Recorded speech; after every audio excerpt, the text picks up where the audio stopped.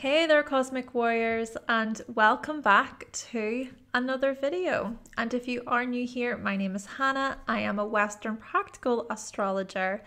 Okay, so in today's video, we are going to be taking a look at aspect patterns and shapes in astrology. What are they and why are they so important? Stay tuned and find out. But before we do dive into today's video, don't forget to subscribe, hit that like button and click the bell. And if you are interested in booking a reading with me, then you can visit my website, hannahselsewhere.com. There you can also find my Practical Astrology eBooks guide, merch, cheat sheets, all that good stuff. All the links to these products will be in the description box down below. And if you want a new video early, ad-free, plus PDF guides and daily forecasts, head on over to my Patreon. And I just want to take a moment to say thank you so much to my patrons for all of your support. As always, I hope you find this video to be helpful. Let's do this.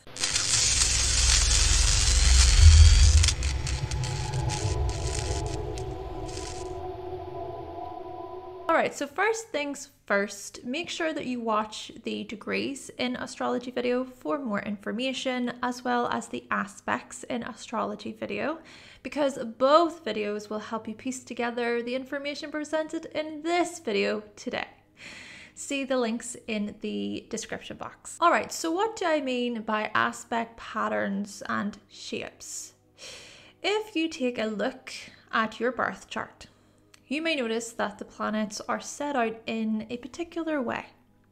You might see a few planets in one sign or two signs, or you might see that many of the planets in your chart are just sort of spread out across the chart. This chart, for example, shows most of the planets spread out amongst 6 houses. Or this chart showing most planets in Aquarius and Capricorn. Or how about this one, showing a little bit of everything? This chart shows a shape known as the splash, which we will explore in a little bit. Though, before we do move any further, take a look at your own chart. See what patterns or shapes you can find. Also notice the green, red and blue lines in the center of your chart. These lines show the aspects. They're just focusing on major aspects and the in conjunction for the purpose of this video. The red lines show the oppositions, so oppositions and squares, and then the blue lines show the trines and sextiles, and the dashed green lines show in conjunctions. You can find the aspects beneath the chart using astro.com as well, and this certainly makes things a lot easier, but it's also about making adjustments based on the orbs you use. So basically, these lines in the center of your chart can help you identify the pattern. But why are aspect patterns and shapes so important? Simply put, they help show the bigger picture. In astrology, there are just so many moving pieces, moving parts that, we can separate and discuss individually. For instance, you might talk about the upcoming Mercury retrograde in Aries this April, so April 2024, or you might share your thoughts about how both Venus and Mars are in Aquarius right now. Still, it is the patterns and shapes that help us see all the moving pieces and how they are connected, how they communicate, what messages are they trying to convey as a whole. We can look at the aspect patterns and shapes as an opportunity to really zoom out, to step back and grasp a full picture of a person, of an event, of a situation. And then what we can do is we can zoom in. We can take a closer look at the details. See, sometimes in astrology, we can fail to see the forest for the trees. And a big part of that, I think, is because it can be rather difficult to try and articulate the many moving pieces. And there is only so much time in a reading, a session, a video. Perhaps it would be of a good use in this regard to locate Jupiter in your chart for some insight as to how you see the bigger picture. Are you good at it? do you struggle with it? I know for me, Jupiter is in Virgo in my chart. It's also retrograde, conjunct my ascendant in Virgo, and Jupiter is in detriment in this sign. Virgo can get caught up in the details and can overcomplicate things, overthink, worry as well. Trying to see the bigger picture can be challenging when we are too close to something small or minor. Though, on the other hand, if you have this placement like myself, you can break down the bigger picture into smaller chunks, into smaller pieces, and you can make the bigger picture digestible. Still, in an overall sense, perhaps a challenge when it comes to seeing the bigger picture in astrology is being too close to your own charts, to your own placements, or seeing what we want to see in somebody else's chart instead of viewing things more objectively. Essentially, aspect patterns and shapes help us zoom out and see the chart from a bird's eye view. We get to look at this map of the skies, but from above. And then we begin to focus on certain placements and areas. And what happens is we start to pull back the layers. We start to explore the nuances as well. And we realize that the bigger picture is comprised of so much information. Perhaps then in this way, this is where Mercury, your Mercury placement, can come in handy, right? We can use Mercury to our benefit as we draw connections and conclusions, and we communicate what we see. After all, Mercury is about processing, learning, researching how we arrive to particular conclusions, and we all have different ways of learning and thinking and processing, and we all have different ways of seeing the bigger picture too, right? Jupiter. Now, whilst Mercury is our logical mind, our lower mind, Jupiter is our abstract mind, our higher mind, and both work together. Now, according to astrologer Carol Taylor, aspect patterns occur when 3 or more planets are brought together by aspect, forming a recognized aspect pattern. Now, I am definitely paraphrasing here, but Carol Taylor says that aspect patterns are dynamic. But there are interesting ways the aspect patterns present themselves within a person's life. And even psychologically speaking, there is a book titled Aspect Pattern Astrology, which says that aspect patterns in the birth chart reveal the structure of an individual's consciousness, the key to understanding their hidden, often unconscious motivations. It provides a valuable tool both for understanding your own psyche and using astrology to help others. Therefore, if you have an aspect pattern in your chart, there seems to be something deeply psychological about how that aspect pattern plays out for you. This approach is about understanding someone through a much more holistic lens. And this was also developed by, I will insert the names here, at the Astrological Psychology Institute.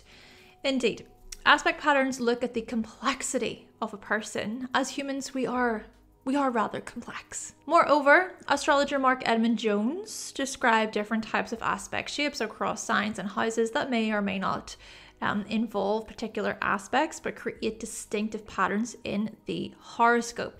Essentially, he came up with 7 of his own planetary patterns, and these patterns are often named shapes. We will look at 3 of these shapes. By the way, Mark Edmund Jones lived from 1888 until 1980. I know, he lived a good life, a long life, and he certainly left his mark on astrology. Now, before we do explore a few of his shapes, let's keep it old school. Let's explore a few of the more classical patterns. In this video, we're going to be looking at the T-square, the Grand Cross, and the Grand Trine. And we'll also throw in the Stellium, okay, because I did mention it in the previous video. And there are other patterns like the kite, the cradle, the Star of David, or the Grand Sextile, and the Yod. And my personal favorite, the Mystic Envelope. You can look these patterns up. Oh, and a couple of other things here before we break these down. Remember how in the aspects video I said that the aspects point to the type of dance the planets perform together? The beats, the steps, okay? And that the music differs depending on the planets involved? Well, perhaps we can look at aspect patterns as a group dance, as a collective routine. Every planet is doing their part, performing their moves. Imagine a stellium as the dancers in a line, or sort of towering up on top of each other. Or imagine a splash as the dancers dispersed across the dance floor. Oh, and also having decent knowledge about the planets will help you with these descriptions. Plus, it's important to remember modalities and elements. I mean, for example, a fixed T-square is going to manifest differently than a mutable T-square. Or a grand trine is going to manifest differently to a fire grand trine. First up, the T-square. So the T-square is formed when points in opposition also form a square with another point or points. The points in opposition counteract and resist, but they can also collaborate and create balance. Now, at the same time, the points in opposition clash with the squares to other points. T-squares indicate tension and pressure. So these pressure points within the chart. Drives then are also conflicted, but they also point toward motivation, overcoming, problem solving. The point that creates squares to the opposing points is known as a focal point, where conflict between the opposition can be resolved. However, this point can also overcompensate. And then the point opposite the focal point is said to be sensitive. Now, in Huber astrology, this is called an achievement triangle. The energy from the T-square can be dynamic, and the friction can create this drive and energy to achieve. We need to talk right now, because anytime I try to express myself, I don't feel like I'm being included. I hear what you're saying, but I'm okay on my own. I'm okay with separating myself from the group. Okay, but can you not understand that this is getting in the way of me feeling good about myself? Sure, but from my view, I want to be an individual. I don't want to follow the crowd. Honestly, I can hear from both views why this is so important, but I'm over here and I'm feeling really angry. I'm feeling the tension. I feel like I'm about to explode if we do not reach a resolve right now, okay? Something needs to happen. I want to shine. I want to be seen.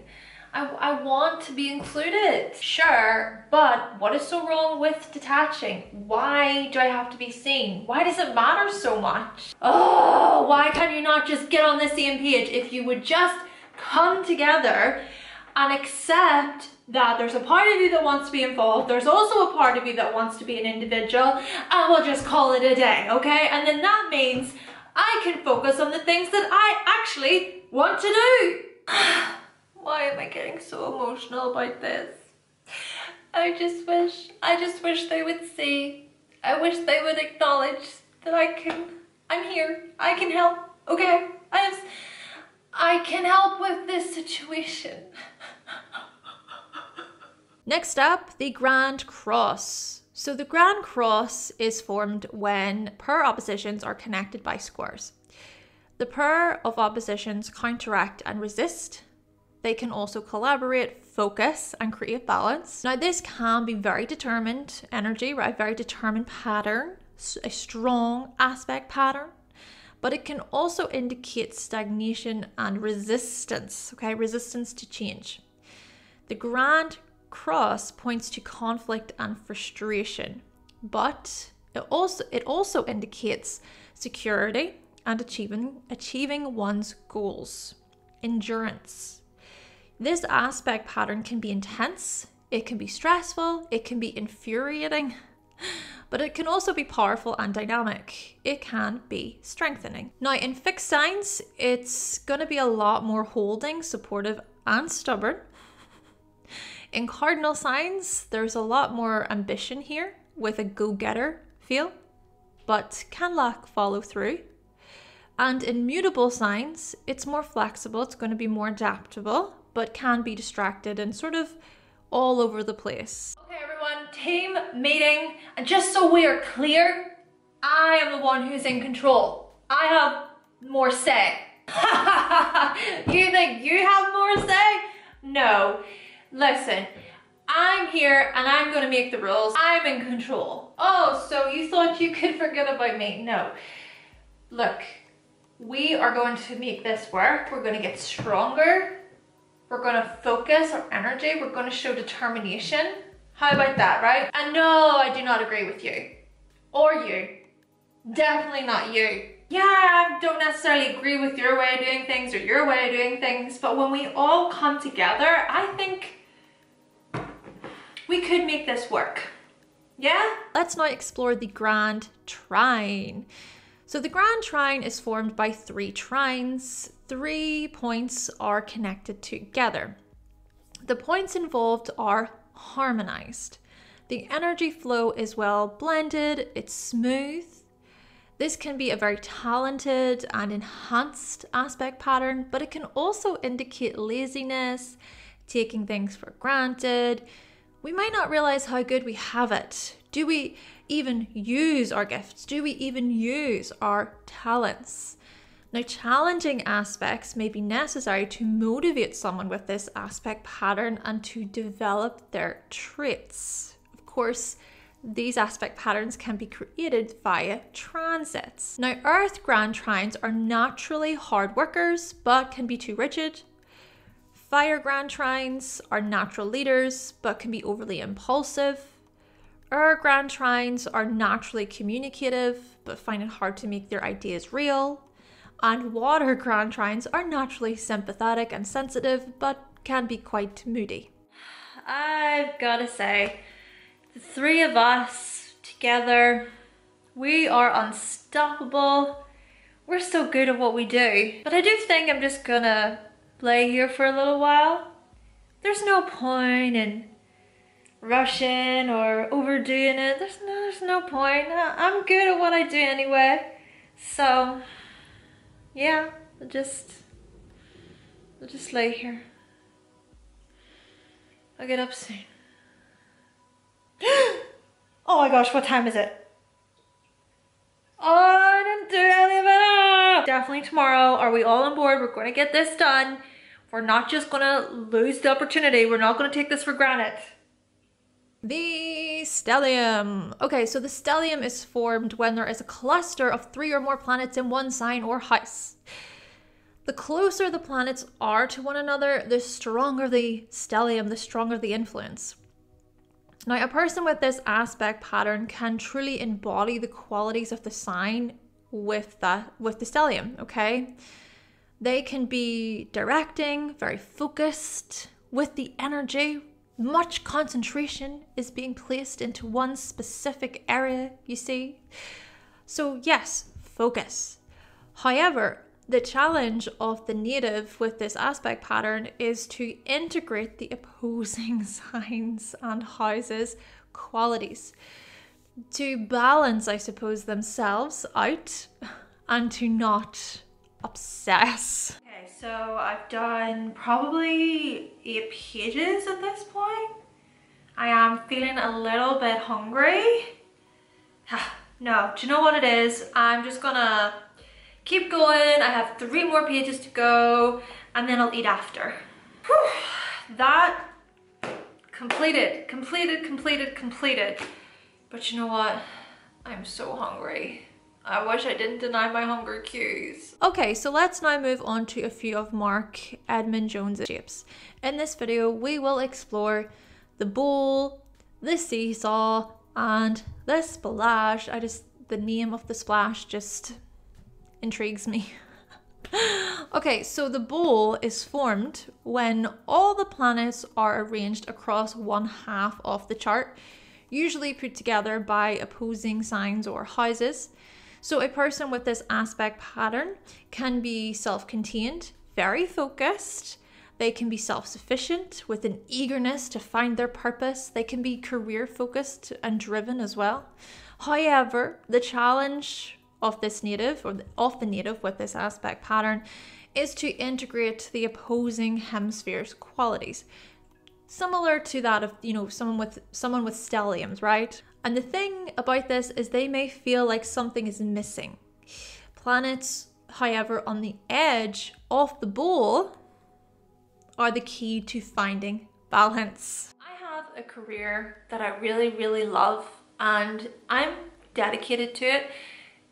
It fulfills me in so many ways, but somehow it still feels like something is missing, and I can't quite put my finger on it. And I just wish that I could, but even though I am so successful and I'm so determined, I just feel like I'm in need of something else. The seesaw. So the seesaw is formed when planets are grouped together in two opposing clusters. Two sections of the chart on either side of these clusters are empty of planets and at least 60 degrees wide. A person with this aspect pattern can experience instability and unease. They can be contradicting, and they can feel conflicted basically. However, with experience, growth, wisdom, maturity, the native with this aspect pattern can become very dedicated, reliable, stable. This is about balancing the opposing energies. Other aspects in the chart as well can help with this, can support this. And the empty houses can also help when it comes to any instability. Essentially, this is about reaching a healthy balance. Often in life, I feel so incredibly frustrated, like there's just this lack of balance. Whenever I try to direct my energy toward one major area of my life, I feel like there's a whole other area of my life that's just pulling at me and calling for my attention. But whenever I go over to that area of my life and I'm trying to attend to it, then the other area of my life grabs me back, and I'm just in this place of back and forth, and I feel like I'm about to explode. I long for some type of balance where I'm not so consumed by all of the family stuff and all of the career stuff. I just need a little bit of ease. I want to relax sometimes. Maybe it's up to me to try to find that balance, and that starts with me being active, proactive about how I do that. So thinking about the steps that I can put in place, thinking about what I can take away and what I can add so that there is greater harmony. And lastly, my personal favorite, the splash. So the splash is formed when planets are, like it sounds, when the planets are splashed across the chart, sort of like splashing paint on a wall and then seeing how the colors show up. A splash shape occurs when the planets are fairly evenly spread around the horoscope. They are randomly sort of distributed across the chart in this splash. And a true splash should have at least 7 tenanted signs and houses with no major stelliums.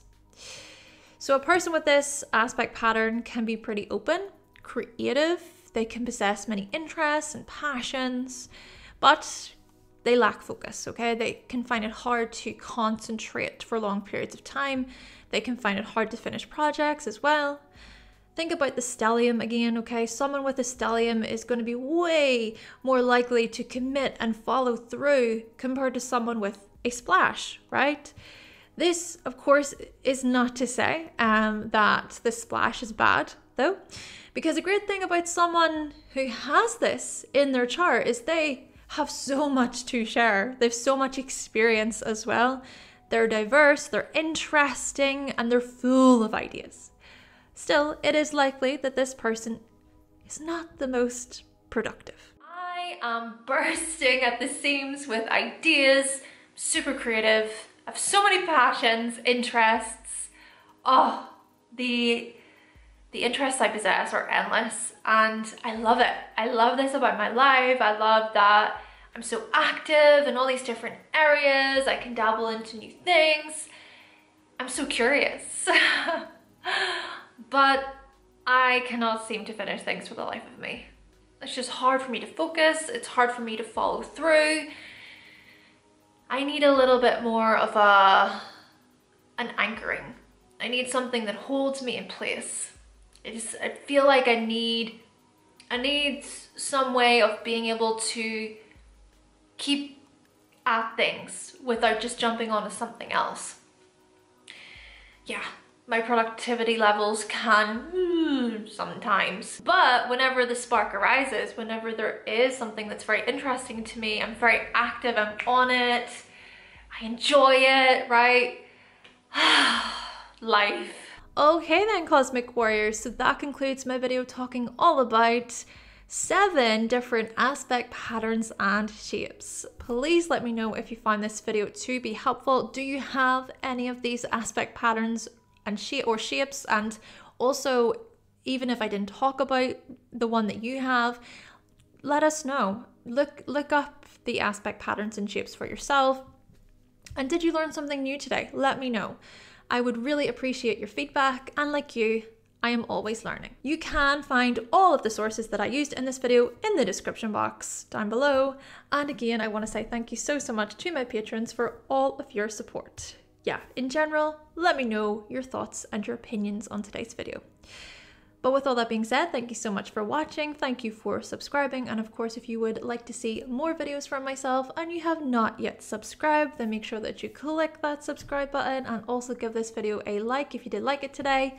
And I will be back with another video very, very soon. Bye.